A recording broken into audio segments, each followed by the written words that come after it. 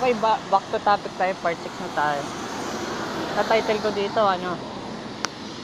Estado ng Pilipinas. Isipin mo, nagpalit na tayo ng gobyerno, nagpalit na tayo ng presidente, nagpalit-palit na rin tayo ng ibang mga opisyal, pero walang pinagbago. Katulad nito, part 6 na to eh. Naglalakad pa rin po ako papuntang Arias, kung isipin nyo. Hindi po to alas 8 ng gabi, 9:30, mga ganyan challenge. Wala man akong orasan. Pero ang oras ngayon ay 1:30. Isipin niya, 1:30 na. Naisipan ko pa maglakad, ang tapang ko daw. O sa amin. Pero sa ibang tao, ang tanga ng taong ito, hindi na lang naghintay doon. Isipin mo kung naghintay ako doon, baka una pa akong nasaksak bago nakasakay. Pero wala naman di matino sa Quezon. Hindi lang matino, namamatay. Tagal.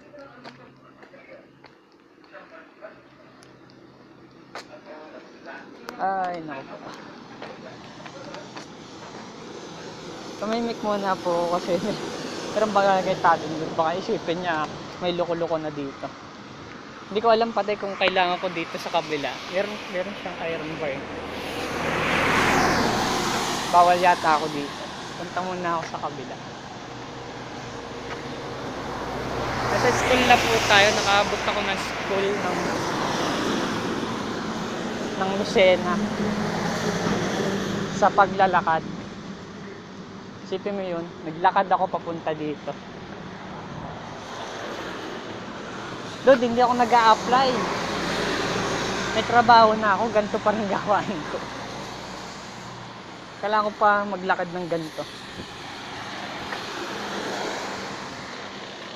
Bukas talaga, pipilitin ko silang sabay na ako.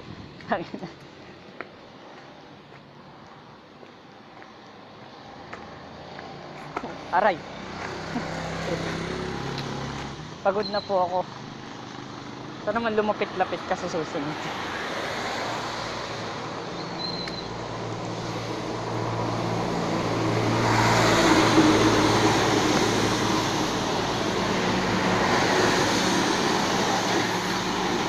Sunod na may reklamo pa akong maabot sa inyo.